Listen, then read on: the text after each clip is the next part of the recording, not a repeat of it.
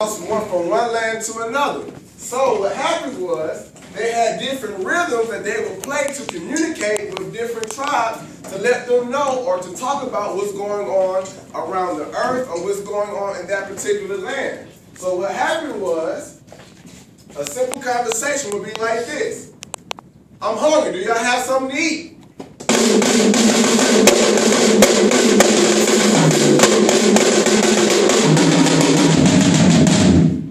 And the other tribe would say, we got a little bit of food.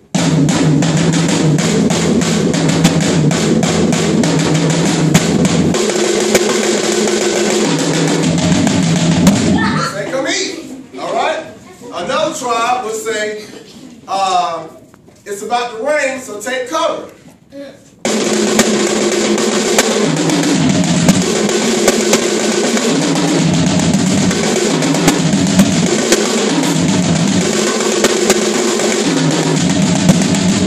So that was a form of communication.